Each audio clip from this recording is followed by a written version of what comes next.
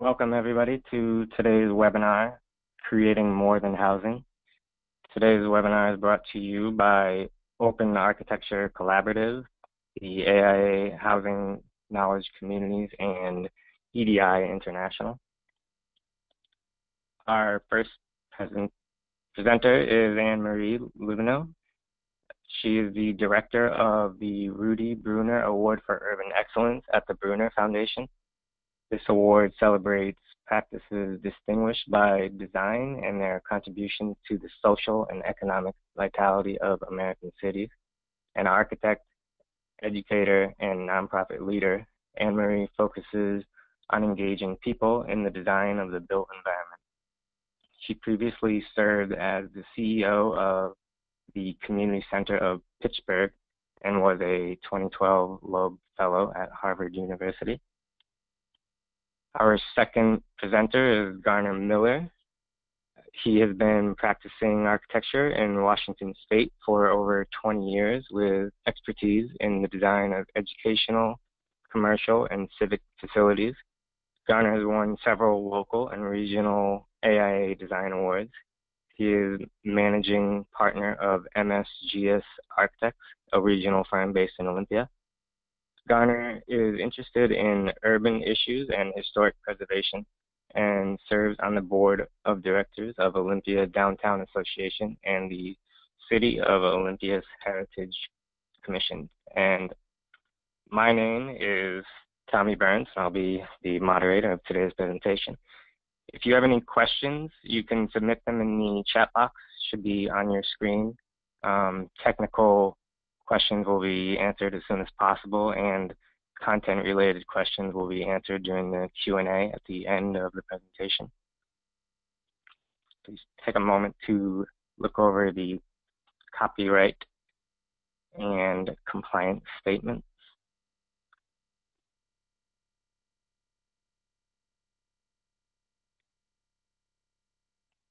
So today's presentation, we're talking about housing. Housing can do more than provide places for people to live. It can address challenging urban issues like education, chronic homelessness, and the regeneration of blighted, disconnected communities. Housing can connect people to resources and improve quality of life for residents as well as for those in the surrounding community. It can change perceptions, broker new ideas and relationships, and be a catalyst for dialogue and investment. This session will examine the planning and development of 3 projects that received the 2015 Rudy Bruner Award for Urban Excellence: Miller's Court in Baltimore, Quixote Village in Olympia, and Uptown District in Cleveland. Our presentation will have case studies that will utilize detailed studies developed by the Bruner Foundation that document the development and impact of the projects in their communities. And the following learning objectives will be covered through this presentation.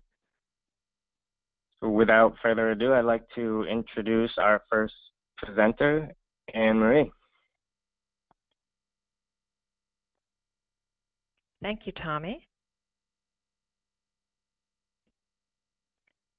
Thank you, everybody, for joining us for this webinar. As Tommy mentioned, my name is Anne-Marie Lubino, and I'm the director of the Rudy Bruner Award for Urban Excellence, which is a program of the Bruner Foundation in Cambridge, Massachusetts. And there we go. And today we'll be presenting 3 of our award winners from 2015, the 2015 Rudy Bruner Award for Urban Excellence. I'll be joined by Garner Miller, the architect of Quixote Village, one of our 3 award winners, and he will present that project. I'll also provide a brief overview of the Rudy Bruner Award and how it works, then talk about Miller's Court and Uptown District, and then Garner will wrap up with Quixote Village. I wanted to take a minute to talk a little bit about the issue of housing. I think, as we're all aware, housing is probably always has been and continues to be a critical issue in our cities, particularly now. I think there's increased concern about growing costs of housing, particularly for renters, who are often folks that are sometimes most at risk. And the three award winners that we'll be talking about today are three different types of rental housing that address specific populations in three different cities in the United States. Miller's Court in Baltimore, which provides supportive living and working environment for school teachers and educated-related nonprofits. Uptown District in Cleveland, Ohio, which is a collaborative redevelopment of a mixed-use corridor linking arts, education, healthcare institutions, and adjoining communities. And Quixote Village, a low-cost, sustainable community of houses developed for and in part by people who were homeless. The Rudy Bruner Award is a national design award that was created in 1987 to really promote innovative thinking about urban development, and was created at a time when there are a lot of challenges facing American cities. And it was founded by Simeon Bruner, an architect, as a way of bringing attention to the potential of architecture to address not only physical design of places, but also social, economic, and environmental issues. Our goals include discovering and celebrating transformative urban places, really helping people to understand the complexity of making great urban places, and sharing the stories of our award winners with people so that they can learn from those experiences. For nearly 3 decades of the award, we have close to 80 award winners across the U.S., as you can see on this map. Pretty broad diversity of places. Our projects our winners include a range of projects of all different scales and types of projects, including public markets, housing, large-scale infrastructural, cultural facilities, public parks, education facilities. A number of our winners address housing for the homeless, and an increasing number of our winners, including public markets and a restaurant, address the issue of food systems, which have become, I think, a growing area of interest for a number of architects and urban planners and designers. More than 50% of our winners involve housing in one shape or form. Sometimes the projects are all about housing. More often than not, the project it's about creating more than housing, but creating places that help to build better communities and build the capacity of individuals and organizations. Throughout all of our award winners, we've realized that there are a number of common themes that we'll hear a little bit about today, and the 3 stories we share with you. The role of vision and leadership, coming from all different places and all different forms, sometimes grassroots, sometimes top-down. The importance of engagement and capacity building, that these projects, again, are doing more than just building physical places, but are helping people to get involved in the development of these places. Collaborative partnerships and anchoring projects in places that really make them unique to their place, and of course, leveraging the power of design. I'm going to very quickly talk about how the Rudy Bruner Award works. Every 2 years, the award is biennial. We recognize 5 projects, 1 gold medal winner, which receives a $50,000 cash award, and 4 silver medals that each receive $10,000. The process begins with a call for entries. In fact, this September, we'll be issuing our call for entries for the 2017 award. Our application itself is pretty intensive. In addition to the components one might usually expect in an award application, such as a description of the project and photographs, we ask for pretty detailed descriptions of the projects and a minimum of 4 perspective sheets. And these are really intended to really get sort of behind the development of the project and understand how it was designed and how it works. And we seek perspectives from architects and designers, such as the architect from Miller's Court that you'll hear a little bit more about shortly, as well as community perspectives and perspectives from folks like developers or consultants in the projects, even public officials. With each cycle, we put together a new selection committee composed of 6 people.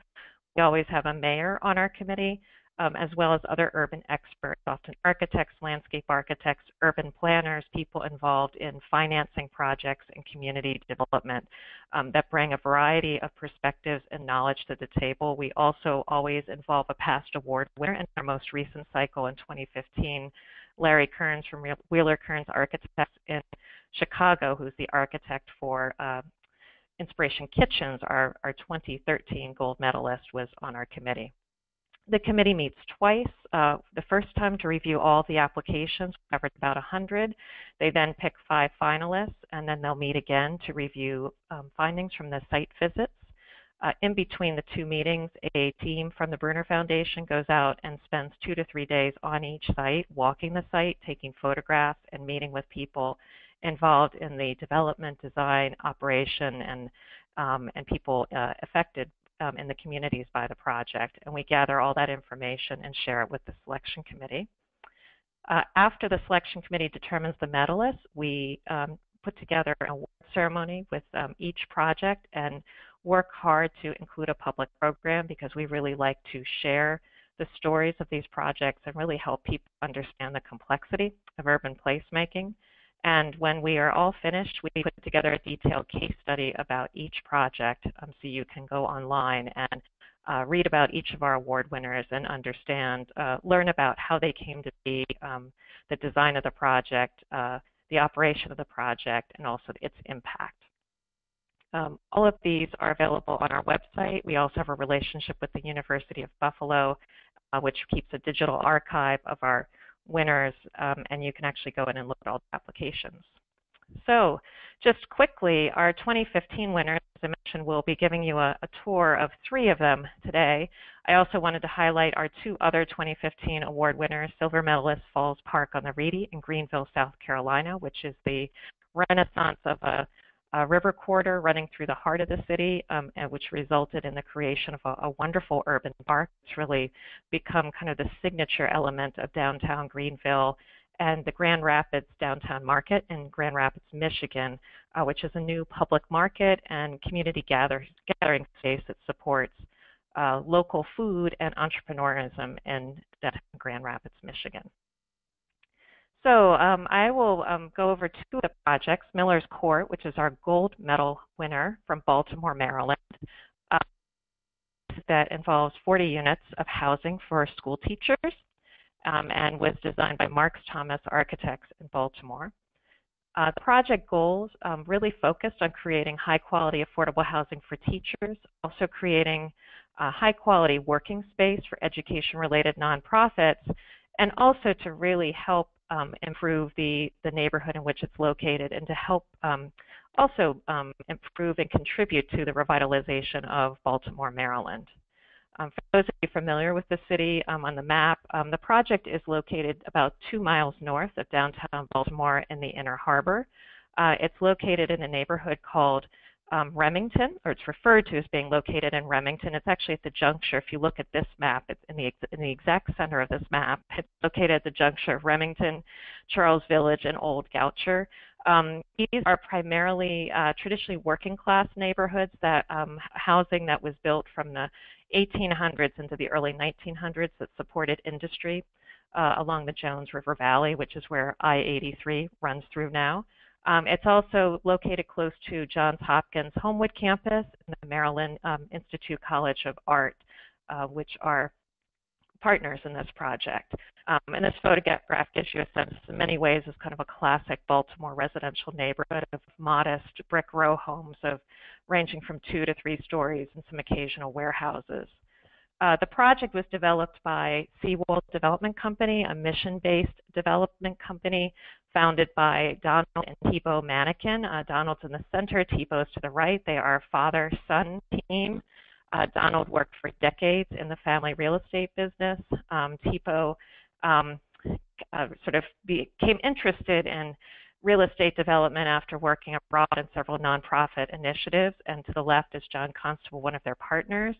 Donald and Thibault came to the table with an idea of finding a way to give back to Baltimore, a city where they both lived and loved, and decided to focus on finding a way to support the quality of public education in the schools in Baltimore. And they decided that by doing that, they would provide high quality, affordable housing for teachers. And they set out to do that by finding a way to reinvest in one of Baltimore's neighborhoods, and found this formerly vacant warehouse structure that was occupied by the American Can Factory, And that became the focus of the project. As you can see from the site plan, it is a U-shaped structure that wraps around the central courtyard. It has two components, a commercial component, a several-story building that houses the nonprofit office space, as well as a community cafe, and then the L-shaped blue residential structure that wraps around it. And here's a view from the outside and a view of the courtyard. Part of they worked very carefully. They and their architecture team held a number of meetings with both the neighborhood and future tenants to establish some goals for the project and to inform the design of the project. And here you can get again a feel for, this is the ground floor of how the different components of the building fit together. There are two really important components or outcomes of those meetings. So the first was with the teachers. They were seeking a way to create a community within the building. The teachers, one of the outcomes of that discussion was the idea of creating a teacher resource center where teachers could have access to copiers to put together lessons plans at the last moment. And the other thing was the idea is that if these were to be affordable, it meant that a lot of teachers would be sharing an apartment. So that led them to create a 1-to-1 ratio between bedrooms and baths in all of the apartments in the building. And here you can get a sense of the kind of the contemporary feel of the apartments. They worked with Maryland Institute College of Art students to repurpose some salvaged materials into art, which is located in the lobby and in the office areas. The offices, like the apartments, have a very contemporary loft-like feel. Teach for America is one of the anchor tenants in the building, along with other nonprofits. And the developers sponsor a monthly lunch and learn, a brown bag lunch series, in the the downstairs conference room, which is a way that brings together tenants in the building and helps to connect them with other resources in the community to help enhance the service delivery that they're providing. The courtyard itself has become a real hub and gathering space for both residents and nonprofits, a number of which host events there. And Charmington's Cafe is located on the corner.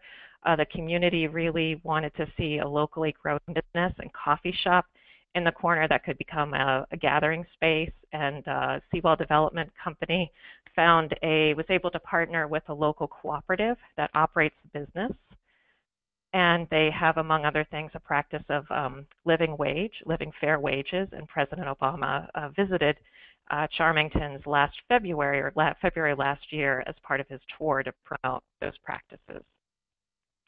The project was such a success that the teachers reached out to Seawall Development and encouraged them to purchase and renovate vacant houses in the neighborhood, so that once they were ready to start families and invest in the neighborhood, they could actually stay in Remington. So Seawall purchased 30 houses and renovated them and have sold them to former tenants of the building.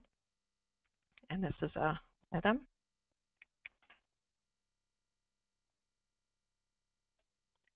They've also renovated some other commercial structures surrounding the building, including a former tire shop, additional nonprofit office space, and a restaurant. They are developing a new building around the corner that will house a community health center in partnership with Johns Hopkins University, as well as additional housing units. This map gives you a sense of all the projects that they're working on right now. And all in all, the project has really created a sense of community, or brought the community together in a way that links both longstanding residents and new ones. They've also redeveloped another former warehouse a couple miles away into a similar facility with housing for teachers, a nonprofit office space. This is Union Mill, and have replicated it with another developer in Philadelphia. So this was really the impact of the project, not only locally, but the fact that it has prompted replication nationally, was something that really resonated with our selection committee and led them to select this project as the gold medalist. So shifting scales and also cities, moving west to Cleveland, I'm going to talk about Uptown District, which is in many ways a different kind of approach. to a project. This project is a very different scale, over $200 million project involving 158 market rate apartments and 130 student beds. The project goals really revolved around helping to reconnect a community and linking a number of cultural resources, universities, museums, and schools, as well as the adjoining communities, and improve across the board, kind of improve not only the urban fabric, but the quality of life for residents. This project is located to the east of downtown Cleveland in the University District, which has been long the hub for the major cultural institutions of Cleveland, but also a place that over the years has seen a good bit of disinvestment.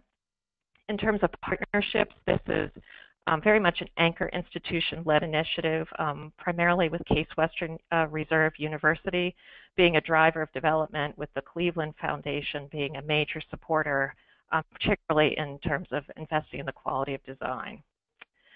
This is the site before development, so you can get a sense of, it really has been referred to as a no man's land. It just provided a major disconnect between several important areas of the campus and cultural institutions. And that was really a goal, was to reconnect it and to also do it in a way that developed a signature architecture. So something that really helped to kind of move the needle on the dial in terms of design in the city of Cleveland, which generally has favored more conventional conservative architecture. This map will gives you a sense of the number of components of the development, which included housing, commercial space, and a new Museum of Contemporary Art Cleveland. This project, like Miller's Court, is at the center of multiple neighborhoods, many of which are some of the lowest income communities in the city of Cleveland. It's one of a situation that's not unusual, where there are big anchor institutions, where they're kind of right up against some sort of traditional neighborhood fabric. And a major goal of the project, as I mentioned earlier, was really to take a different approach towards architecture. Natoma Architects, which is based in San Francisco, really sought to create a new architecture that was informed by historic architecture, sort of classic architecture of Paris, as well as classic architecture of Cleveland, and to find a way to reinterpret it into a distinctly contemporary design using contemporary materials and a contemporary architecture.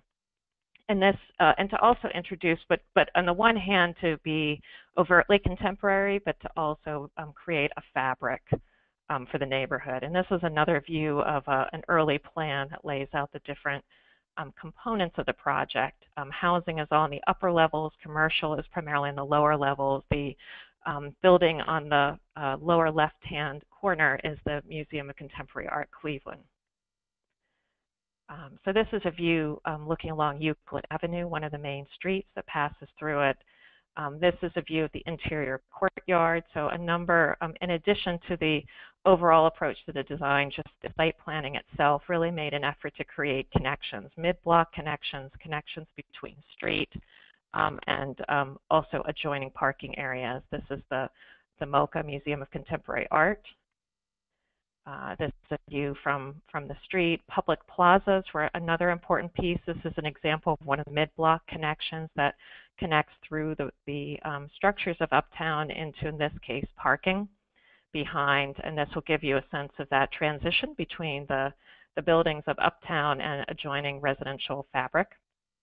And the architecture also is intentionally laid out in such a way that it can be adaptable to different conditions. So in this case, we're looking at plans of the market rate housing, which are very rationally laid out with the bathrooms and kitchens lining the corridors, with the living areas and bedroom areas facing to the outside.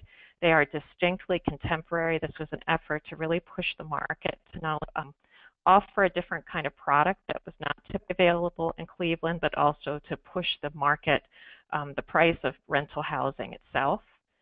This is some of the common areas. And then those same unit types were adapted into student housing. In this case, these are, there are 130 beds for first-year students at the local art college, each who share 4-bed apartments. And similarly, the common areas in the case of the student housing are now lounges. The project, in addition to the housing, includes a community grocery store, a locally owned grocery store, which is very important to the community, the corner alley, which is a bowling alley, which has become a community gathering space. And as I mentioned, public spaces were very important, including a terrace. This is Toby's Plaza, which includes public art, transportation, transit connections. The bus rapid transit connecting downtown and University Circle runs through the heart of Uptown District. And also the local regional transit authority, as well as the Cleveland Foundation, made investments in the creation of a new rail connection at Little Italy, which is adjacent to Uptown District, as well as rebuilding an existing station. So making those connections between Uptown, downtown Cleveland, and other areas was very important. So it really has effectively transformed what had been a no man's land into a new gateway for the area and community gathering space. This is an annual Blue Block party hosted by Case Western Reserve University. And what really resonated with our selection committee was the power of collaboration among anchor institutions to lead neighborhood change and to really make an investment not only in placemaking but also quality design. So those are two projects. I'm now going to turn this over to Garner to tell us a little bit about Quixote Village. And I think you'll really have a terrific opportunity to hear directly from the architect about this remarkable project. So thank you. Thank you, Anne. I'll get my presentation up here. Let me know if we're up and live.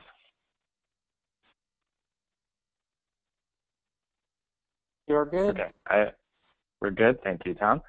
Well, thank you. As Anne mentioned before in introductions and you too, Tom, in my bio, my name is Garner Miller, and I'm the managing partner of MSGS Architects located in Olympia, Washington. We're a firm of 7, a smaller firm. We do regional work, primarily commercial and public.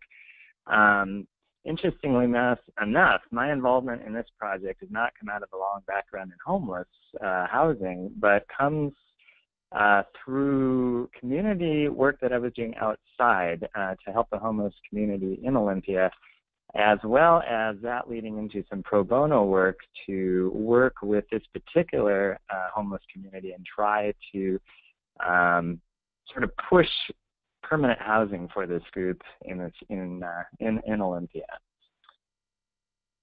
So the project goals for this, you can read over this list. 3 I want to point out is that, first of all, one of the unique aspects of this particular homeless community is from the get-go, they were self-governed. And they really care a lot about their particular group of people that they live with. And I think that has been a key component to the success of this project. The other is low cost and reducing carbon footprint. As you can see, and as you probably read, this project is based on tiny houses, cottages, house these people in 144 square feet per unit. And that allowed us to do a lot with a little bit of money, and also really reduce our impact on the environment and the planet as well. And the third one I wanted to point out is Olympia, so you know, is not a huge city. I think Thurston County in general is a little over 200,000, but what's outside of the rather small urban core is a lot of woods. And so if you're homeless in Olympia and you're not in the urban core, you are most likely probably camping outside of the woods in tents. And that is the context for a lot of these residents where they're coming in. And I'll speak more about that in a moment. The site context for this. So the project is located up in the top left-hand corner. That's the number 1 you can see on your screen. This is about 3 miles southwest of downtown in what's primarily an industrial part of town. This site has a lot to do with NIMBY, not in my backyard. Several sites were kicked around during the design process, and the one that really stepped up had to do with 2 things. One, because there wasn't a lot of residential neighbors in this location, and 2, because this ended up being essentially free land that Thurston County, the county government, owned, that they had purchased. It actually sits on a former gravel parking lot of a Tyson's seafood processing plant, which is the building we see immediately to the left that the county now uses for a warehouse. So leasing this land for $1 a year was a big component to making this project actually work. So I will be talking a bit about design on this presentation here, but also kind of beyond design, in the sense that I think a lot of what we do as architects is sometimes we really need to focus on the programming of buildings. Most of you know that. And really get to what our clients need, and that really makes projects successful. But also, you know, sometimes we think of codes as rules, and sometimes you have to think outside that box or even reshape the box. And there were a lot of things against this project in terms of local city zoning and planning rules and building codes, fire sprinkler codes, things like that, that this project doesn't conform into. And so a lot of thought was given and a lot of work was given outside of traditional architecture in order to make this model actually work as a physical building. And then funding sources as well. A bit about cost. So you'll see in a second that the residents, this particular community, had been living in tents for quite a while. And our local advocacy group here in Olympia really wanted to put them into a permanent shelter. However, the average cost in America for providing permanent housing is about $250,000 a unit. Compare that with the cost of a tent. That is night and day, apples and oranges. And our thought was there's got to be a middle ground that we can find to try to get more housing units built for homeless. In the end, the cost of a Quixote unit is about, it turned out to be about $102,000 per unit. This is here a breakdown of funding sources that you can see. Money came from a lot of different avenues. Some federal money through housing and urban development that was funneled through states and county sources, in-kind services, local donations, quite a mix. But with each of these funding sources often comes strings attached, rules that we need to abide by as well. And again, the idea of housing homeless in cottages is not necessarily fitting all those rules. But to truly understand this project, I want to take you back to the beginning of this particular community. So back in 2007, just as the recession was hitting, there was a group of individuals who set up camp in a city-owned parking lot that was leased for people to park in that worked downtown. You can see a picture of it here.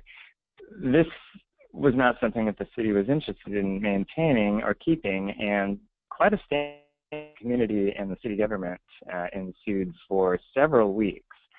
And it got to the point where something had to give, and a local church, the United Universalist Church here in Olympia, which is located about, 2 miles west of downtown here, stepped up to take these people onto their property. They had land that they could camp on. And so that ended that immediate stalemate. But still, camps on church property were not allowed in the city. So the city did step up and pass an ordinance to allow these camps to exist.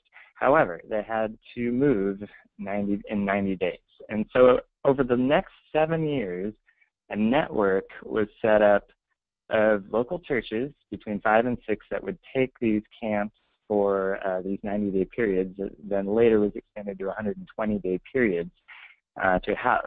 But then at the end of that period, they needed to move to the next location. And you can see winter, summer didn't matter. This camp was moving all over town. So what was it like in Camp Quixote? They did have, in addition to the tents that homeless, that the residents actually owned and were sleeping in, they did have a community tent. This is a picture of the inside of this. You can see the kitchen in the back with the microwave and a refrigerator, propane, a big propane tank here to cook on the gas stove. One of the stipulations for the churches that hosted these camps was that they had to have a church person, someone representing the host, to be on site 24 hours a day. And so my church happened to be one of those.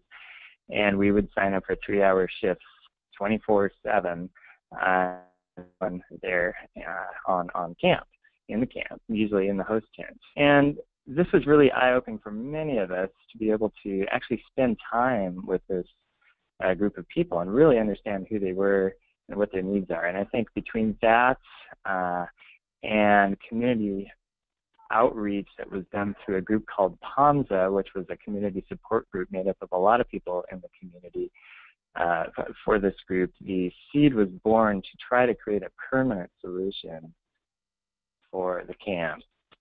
This is what typical moving day looks like. This happens to be my church here.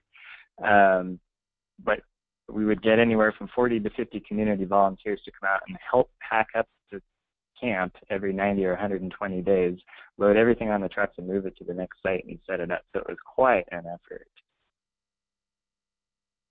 I want to talk a bit about the residents themselves. So the residents comprise of about anywhere from 25 to 30, maybe 32 people at the most. And it completely, ever since they were in that parking lot, they were completely self-governing. They have council meetings every Sunday night, and they take applications for new residents. They vote them in. They have very specific rules about what you can and can't do in camp. They are intended to be drug and alcohol free within the camp. If you break the rules, this particular group votes out. And that system has worked really well. And I think one of the strengths of what they have done that really is translated into this tight-knit community of a bunch of cottages with a central community building, that they it just really fits their model. And until we got in and really talked with them and met with them and understood what their needs were, I don't think we really grasped on how powerful that was as a solution. So about this time, when there was, this was maybe 2010 or so, there was a group of individuals led by the Eco Build, which is a local group involved in promoting sustainability in Olympia, in some collaboration with the Evergreen State College's design program, hosted a design competition for cottages, either mobile or permanent, because there had been talk about this being a low-cost solution for housing. And this really sort of sparked a lot of ideas about getting permanent solutions for housing, specifically for Quixote Village here in town. And I'm just briefly going to run through some of these pictures here, some of the entries that came out of that competition here. There was no prize. Eventually, none of this was built quite as shown here, but nonetheless, this really started to spark that interest in creating something permanent. So this next, I mentioned the sites in the map above. And finding the site leased to PANZA, who is the organization that actually owns and manages the village, the support group, finding the site leased to PANZA for $1 a year was probably one of the most important things that could have happened to make this project successful.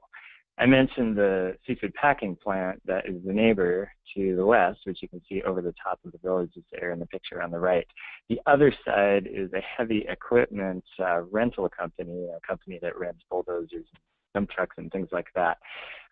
Despite this being in an area where you would think there's not a lot of people and not a lot of potential conflict, nonetheless, there was still a huge legal challenge over having this site located with homeless people on it. And in fact, it's a battle that dragged out for several months.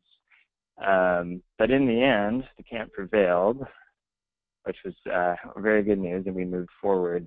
So at this work, at this point, I had assembled a pro bono team of myself, a civil engineer, and another architect to assist in doing programming. And one of the things I think that is really key to understand here is that in any project, involving your clients in programming and really understanding their needs is key. And I know for some people this may be uncomfortable in dealing with the homeless population, but nonetheless, I think that was incredibly important and key to the success of this project. So we led a series of workshops that involved getting the residents engaged in designing what would ultimately become their village. This was a site planning exercise workshop that we did here, where we divided the residents that showed up, and I think I want to say maybe half showed up, 15 or so, into groups. We did 3 groups and took the site and essentially laid out how they saw their community best working. And first of all, I want to emphasize that the tiny cottages idea was absolutely key for all of them, because I mentioned the history of them coming out of the woods. They were used to living on their own. This is a population that flat out told us they would not be comfortable in a typical housing apartment building. They needed that autonomy, but at the same time, because of their community, they really liked the idea of having a lot of their amenities in a central community building, but not necessarily sleeping there. So this group worked laying out sites, and the first group came up with a plan that essentially is more or less like a city kind of layout with cottages kind of spread out, a central kind of main street path going down the middle that you can see there, and then kind of branching off to a couple accessible units. We did include accessible units in this project as well, anticipating some members' wheelchairs. As you can see some of the other amenities, the bright green square there is a community building. We were reusing the existing parking lot on the bottom of the screen there. That envelope that says rec on it was an addition that this group thought we'd need a recreation area. It was something that was really strong to them. Our community garden up at the top of the screen was a really important program element that they came up with, as well as a tool shed and a workshop. As these members we're anticipating doing all the maintenance and keeping this village operational. The second group laid out their community a little different, centralized around the community building, but in 5 kind of distinct pods or clusters of cottages, where they would sort of develop smaller communities within the larger community. And in this group, somewhat in between, this is almost like a circle in the sense. It was broken up a little bit with 4 smaller communities. But you can see, that all of this kind of centralized around an open common outdoor space.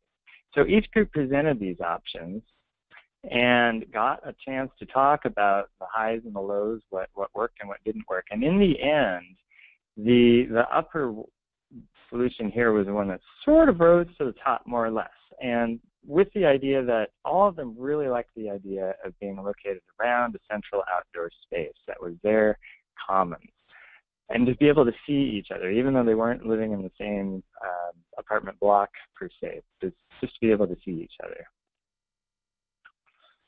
So some of the challenges that I mentioned with regard to getting these built. First of all, the HUD requirements for housing are such that each housing unit, if you're getting funded with that money, needs to have a restroom facility. And in the beginning, we were thinking that was an expense that was above and beyond where we saw, at least, the goals of the project. However, after discussing with the residents, they really did not see it that way. So you can see in this original one, we had a restroom up at the top of the page associated with the workshop and down below in the community building itself. But the residents kind of agreed that that was a compromise that we all kind of needed to make, and even though it cost more money, made a lot of sense. So here you can see an early 3-dimensional model, what this layout around the central space in the middle would look like with the community building and a front and center off the parking lot. Design of cottages, the early design of the cottages here. We opted to delve a little bit into the idea of prefab with cottages. There are several companies in our area, probably in most areas of the country, that make prefab sheds and even a little above and beyond sheds into small cabins that you can buy as kits.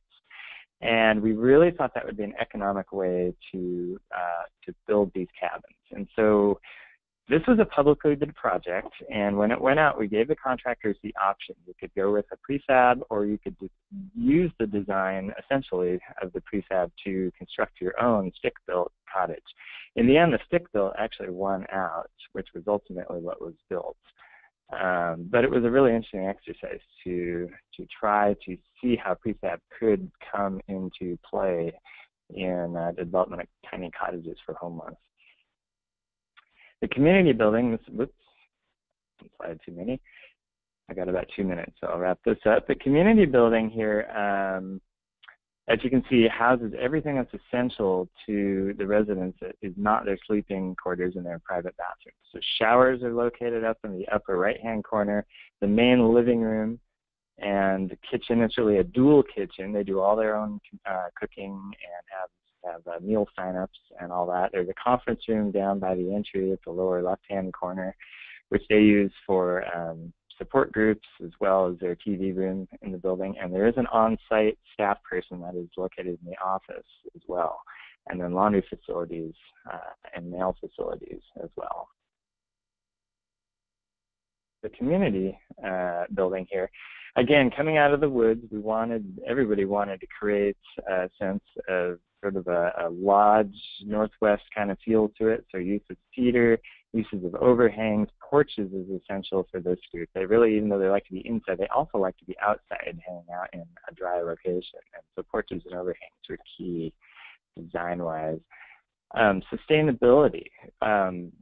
Though I don't believe yet the funding's been raised for solar, but we designed the building to be both solar power and solar water ready. Construction here. So I'm just going to finish up real quick with some shots of the interior of the building. This is the kitchen and a living room space in the community building. Showers. There's a blackboard community message board. This is where everyone in the residence in the living room actually communicates. Pictures of cottages.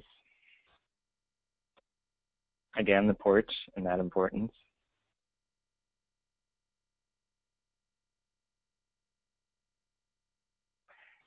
And that concludes this presentation on my part here.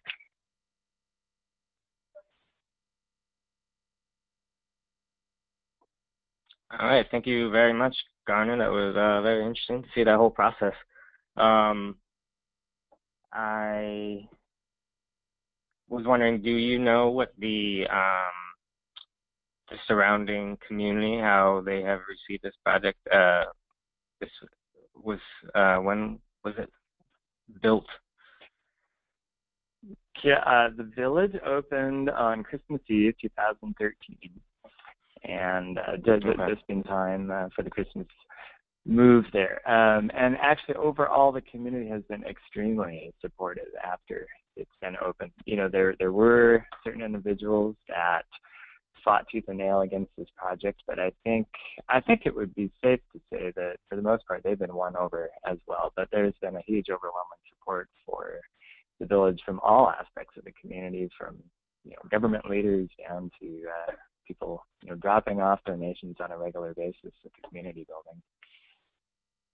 I would just add, this is Anne Marie, that one of the kind of comments that we heard multiple times during our interview process for Quixote Village was really how the project and the experience of the volunteers in the community, like Garner, getting to know people at Camp Quixote really changed the people's perceptions about homelessness in the community. And in fact, we were, as part of the zoning or the guidelines from the city, they required at each time the camp moved that there be a community meeting to kind of, share information, address any concerns. And from what we heard, apparently, the early meetings, there were a lot of people would show up because of concerns. And then as people became more familiar with Camp Quixote, people understood that, in fact, the residents of Camp Quixote were really important, valued partners in the community, and it was actually sort of a value added to have the camp there, so that those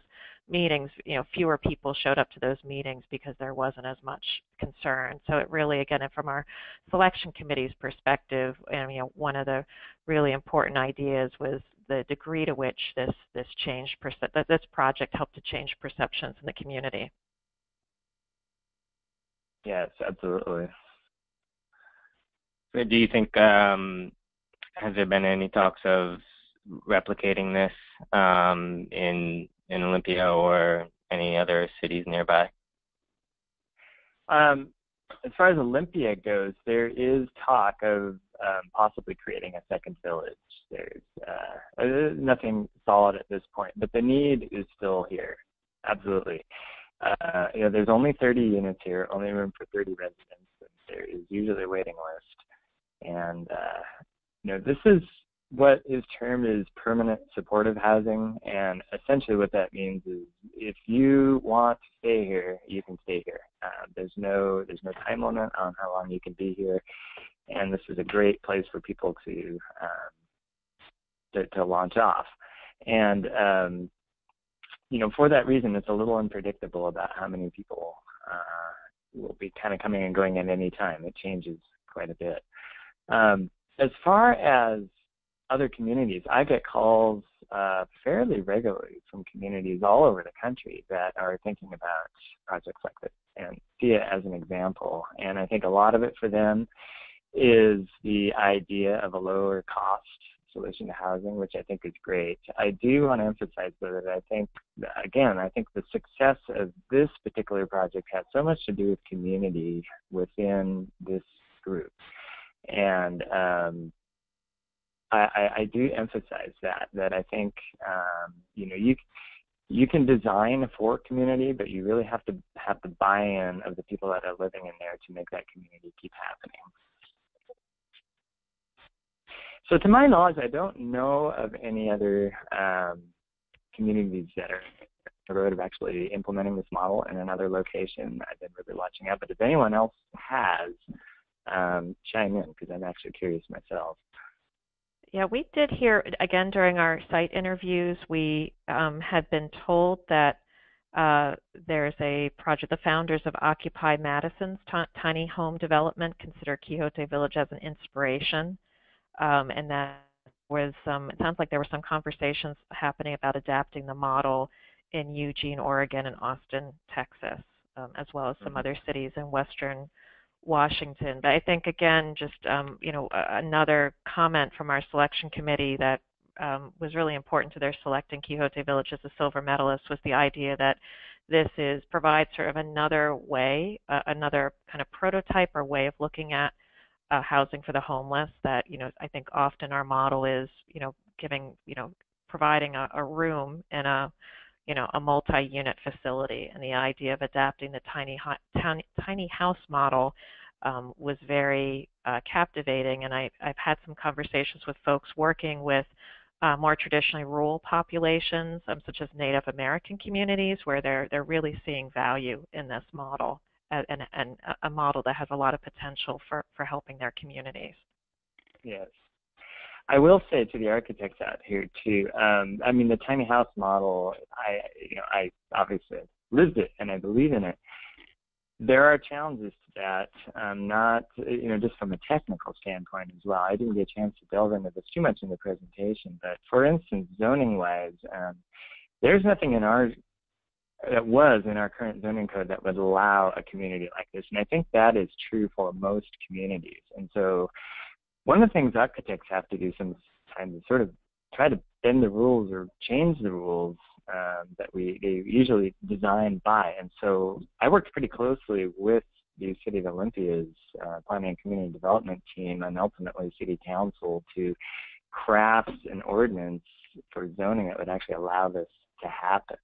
Some of the other technical challenges is how do you classify something like this in the building code?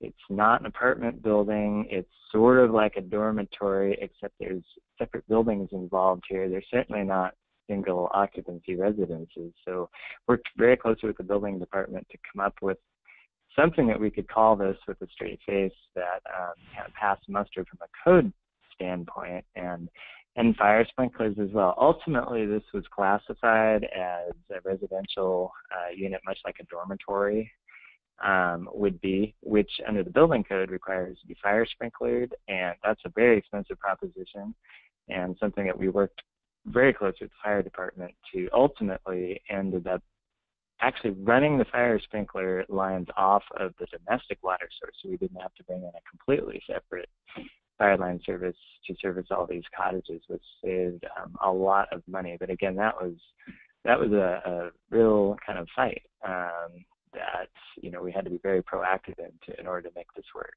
So there are lots of hurdles to get over to try to do this tiny cottage solution, but at least there's precedent now, which is great. Very interesting.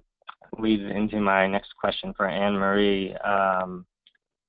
Does the Bruner Foundation ever play any role as an advisor to local housing authorities?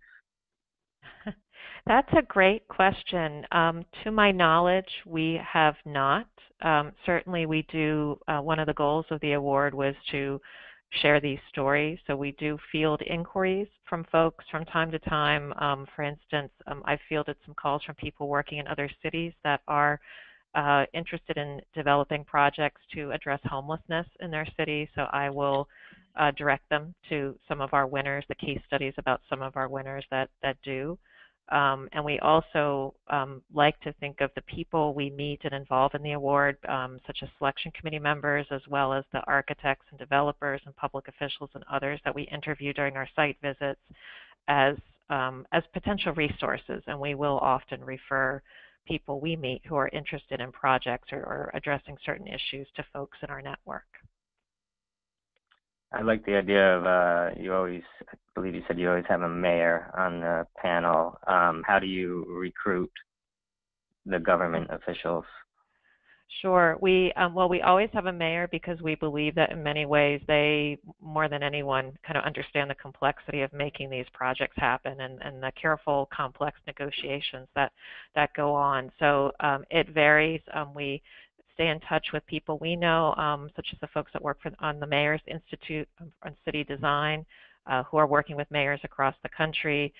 Sometimes we get to meet mayors. We generally meet mayors in the cities during our site interviews, so we will keep folks we meet during those visits in mind when we go to put together a selection committee. So, and if I'm always happy to take suggestions. If people know, we are always looking for mayors who have an interest in design in the built environment, but we're also, one of our goals is to really help influence the quality of design in cities by involving mayors in the selection process, which gives them a really remarkable view of what's happening across America in urban development.